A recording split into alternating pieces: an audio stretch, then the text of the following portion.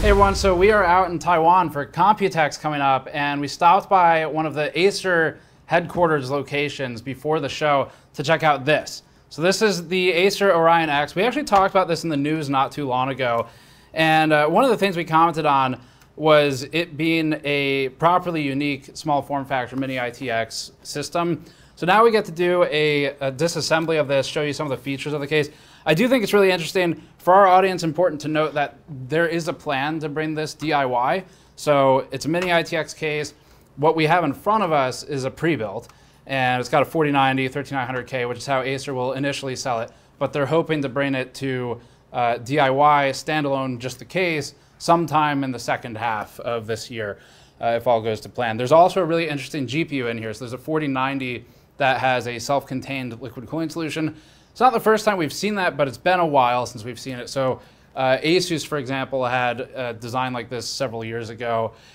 We've also seen sort of the Alienware solution, which was a little bit different. They had sort of a 2-slot design. So we're going to look at that briefly as well. We'll have a separate video with a teardown, but really interesting Mini-ITX box. So let's get started with it. Before that, this video is brought to you by Fantex and the G300A Mesh Edition case. The Fantex G300A revives the A-series approach to airflow that Fantex began really pushing with the P400A that we liked previously. The new G300A comes in a few variants based on fan count and uses the Fantex ultra-fine front mesh that allows for a higher airflow without double stacking filters, as we've shown in the past. The G300A Eclipse is a compact tower supporting ATX boards, and you can learn more at the link in the description below. This is, we're told, inspired by basically like a space station layout. Front of the case is an acrylic sheet. There's no ventilation here, so it's not covering airflow or anything like that. This is just covering some LED lenses and some design elements. All of the airflow is the sides and the top. So this side is, I think, actually, let's just pop it open so I can double check. So we're gonna take off the acrylic plate first. This is just magnetic, not tempered glass. Then there's these latches, and this is kind of what reminds me a little bit of what Lian Li's been doing lately, which is Lian Li has become like massively obsessed with mechanical elements of the design, but they're pretty cool. So this one left side maps to the left panel. You pull it, panel releases, and it is semi-captive, so it's not going to fall out like that. Pull the panel. So there's the GPU side. We'll come back to that. And then on this side, and this case, by the way, is a technically is pre-production sample, but it's pretty close to final for sizing and everything. So here's the other panel, and for the ventilation here, mesh hole sizing is they're not going with like the ultra fine that you might see on Fantex or something. Fairly open design though, so no dust filters for the sides or for the top of the case. And then power supplies here, liquid cooling pump for the CPU. There's a top-mounted 240mm radiator. For the rest of the specs, a Mini-ITX board. So all of these are standard form factor components, which is really important because I think with SIs or OEMs, with pre-builts, we have been trained to be extremely cynical anytime there's a pre-built of any kind of unique design, for example, Alienware, where everything ends up completely irreplaceable and proprietary, which is terrible for the industry and the environment and also the system. But in this case, it's a standard form factor ITX board, so benefits you because when it's sold standalone, you can actually put something in it or swap the parts. Top's a standard 240mm rad. There's a standard small form factor power supply on the side over here, 2 DIMM for the RAM, and then SSDs. There's one mounted on this daughter board that goes into the motherboard, and then underneath it, there's another SSD location. And then let's go to the top of the case. So this is what we talked about in the news video as well. Really, like I said, it's all kind of interesting mechanical stuff. So this is a non-final, but it's supposed to kind of click into place like that and act as a headphone stand. And Acer's playing around with the idea of what else they might be able to socket in, for example, or accessories they could attach and sell to it for some DLC for your case. But otherwise, we can collapse this. This is like, always try not to be the guy to break the sample at the show. So we pull that off, and that then gives us an option to pull this latch. Now, technically, this is the pre-built, which means there were some screws installed. It's a requirement for pre-builts to have certain safety features and meet regulations. But this latch can be pulled to release the panel now. So that slides back. So this is all functional mechanical design here. Materials are all plastics except for the chassis itself is standard steel, but panels plastic, and then you got steel side panels as well. So design-wise, I guess there's kind of a distinction to be made between functional mechanical design and asinine mechanical design. And here we're on the functional side, which is good, but you look at some of the other pre-builts we've taken apart in the past, for example, Dell, where every single possible thing that can be a spring is a spring. It's not necessarily the right decision.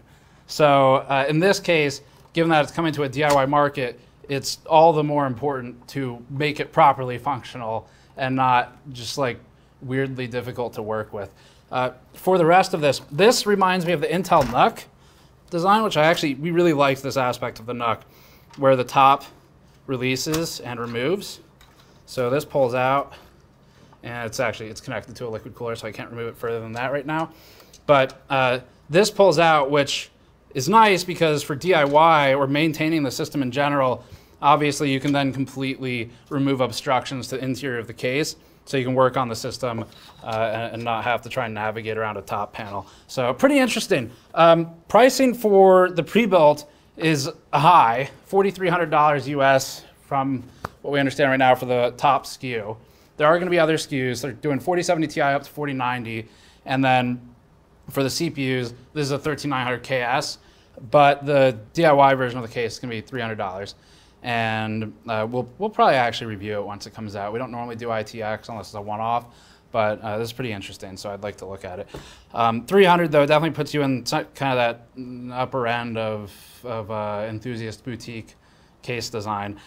For the rest of this, so like I said, 240 rad on the top. There's a PCIe Gen 4 riser that loops actually from the motherboard under and up into the video card. So that ends up coming in over here. The video card, like I was saying, we'll look at in a separate piece, but this has a radiator within it, and it's got two 100 millimeter fans. So the 100 mils mount just above the radiator to the shroud. The radiator has contained within it, so there's obviously a cold plate on the GPU core with micro fins in it, as you would see in any AIO CLC solution. But the pumps, it's a dual pump design, and both of them are on one side of the radiator rather than, for example, where the block is.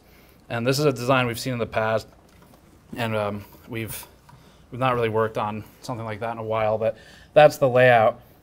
Challenges for something like this, pros and cons. So pros, you pack potentially a lot of cooling into a smaller area. This ends up being about 20 millimeters shorter than a Founders Edition card, so it is technically smaller. As for whether it's actually better, I don't know. We'll have to test it and see. In the past, with some of the designs, like one of the Asus ones that we looked at previously, the issue ended up being one of getting the air out of the system here being the card, where they pushed all the air in, but then they kind of trapped it with the shrouding around the body of the card, so there's nowhere for the air to go. So it actually ran pretty warm. I don't know if that was Matrix or what it was called, but so we've seen it before. Sometimes it works well, sometimes it really doesn't. We'll have to test it and look at it. So on the front here, there's an additional door, and this pops out, and there's a hot swap SSD in it. So it's an M.2 carrier, and it pulls out like this. The entire surrounding walls are plastic, except for the piece that connects directly to the SSD is aluminum. They're planning to include a thermal pad to attach between the SSD and the aluminum side of this.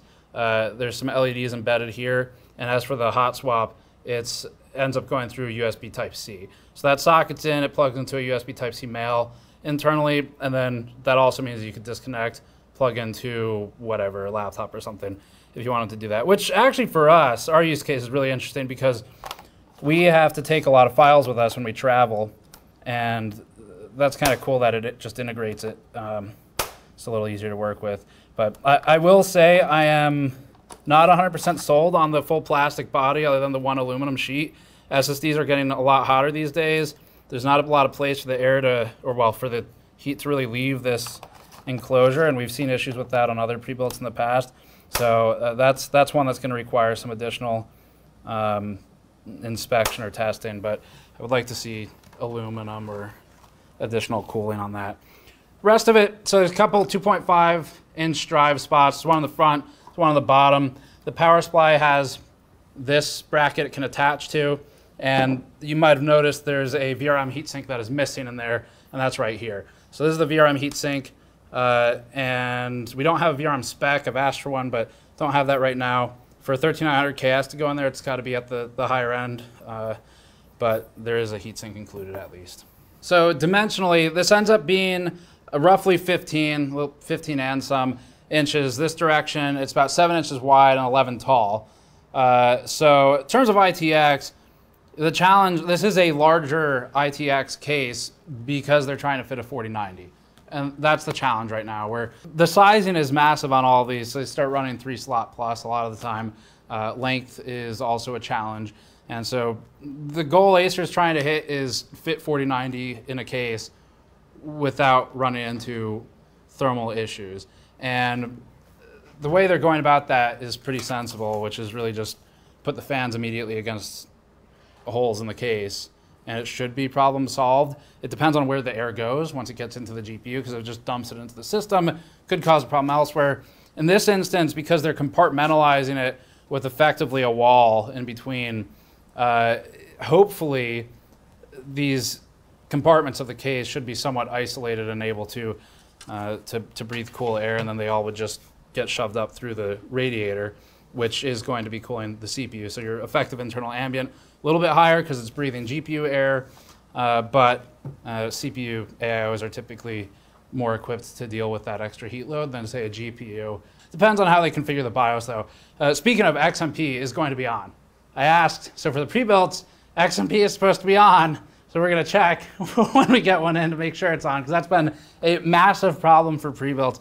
But the only other thing I have here, so we have some final thoughts and then the DIY stuff. So $300, obviously on the high side for DIY. I think ITX enthusiasts are used to paying more for just about everything a lot of the time. But basically what you end up paying for is all the sort of mechanical elements. Whether or not that's a gimmick to you is going to be what determines if it actually makes sense to buy. The chassis is going to be painted black for DIY. For pre-built, it's this color as I understand it. This has to do with some kind of EMI regulation or something. Pre-builts have a lot of weird regulations they have to jump through. Power supply is 850 watt. And then closing thoughts on it really are just, this is kind of cool, and I'm looking forward to actually testing it, because in terms of assembly, it's intuitive, makes sense. This was on camera, this is the first time I actually walked through and properly took it all apart. We looked at it beforehand, got walked through, but I do like that it is intuitive. And there are markers in places, like for example, some minor touches with these orange markings show you where to line up the feet on the headphone stand / handle, which Acer also went out of the way to note to us. They changed from some of the early pre-rendered images to elevate the handle off the top of the chassis to get it out of the airflow. So there's actually like a lot of thought that went into this, which is weird because there's normally not a lot of thought that goes into thermal design for pre-builts. So we went through the whole Orion X thing, and then at the end, Acer was like, we have one more thing. So that's what this is. They're calling this Zone 0. This is currently a prototype. It's not clear at this point whether Acer is going to bring it to market or not, but that is the intent. So this was made in collaboration with a modder based in Taiwan, and it's a carrying case for the Orion X. So it's not intended to be running while inside of here. But currently the prototype is made of at least mostly, if not nearly entirely, out of aluminum. So it is kind of heavy, but really high quality machining here on it. So I guess, I don't know the machining specifics, but I'm assuming it was CNC'd or something and done locally. Then there's this large plastic or acrylic sheet on the front. So we're gonna open this up. It's cool, it's a cool design for a carrying case. This would be enormously expensive if it were made as is, so there would have to be some mass production changes for it. But still really cool to show off. So there's these 4 switches down here. There's 2 levers on each side. We got to take the front off first, though. This is connected via these. They've got the eject button on it. Latches. So we're going to slide those back. This is a handmade prototype, so be a little careful with it. This is supposed to come straight up.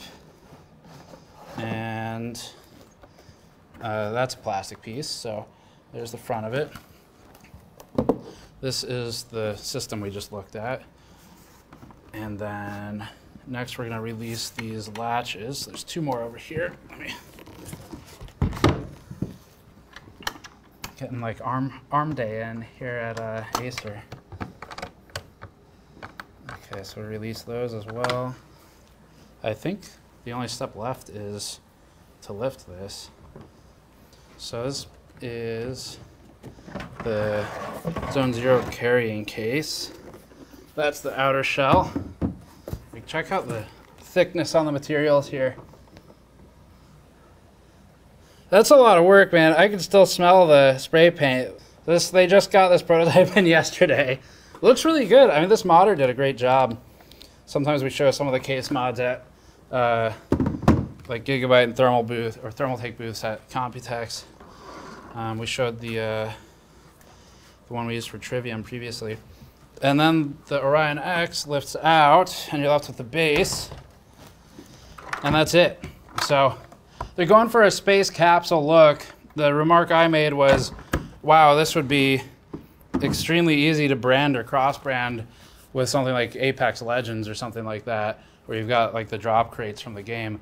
But it looks pretty cool. Not productized yet, and we'll see if it will be. Acer has asked that I sign this, so I'm going to go ahead and do that. This is the first sample. I just want to be clear. Acer did ask me to do this. I am not vandalizing their product. So let's go ahead and get the, let's just do right here. Also, I didn't make this, but I am putting my signature on it. So anyway, that's it for the Orion X and for the carrying case. Pretty interesting stuff. We'll have more on this for sure, because I know Jeremy on the team in particular, he's built a lot of small form factor systems. He wrote the news article for the original Orion X coverage we did. And I know he really wants to look at one. And Patrick does a lot of testing on pre-builts for us, so I'm sure he has some thermal tests in mind. But we'll check back once we have it. Otherwise, thanks for watching. As always, subscribe for more. Go to store.gamersnexus.net or patreon.com/gamersnexus to help us out directly. And we'll see you all next time.